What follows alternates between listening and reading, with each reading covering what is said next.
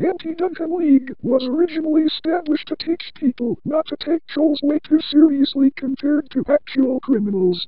However, it was revealed the group was really the POE in disguise in the wake of troll accounts made by said group members.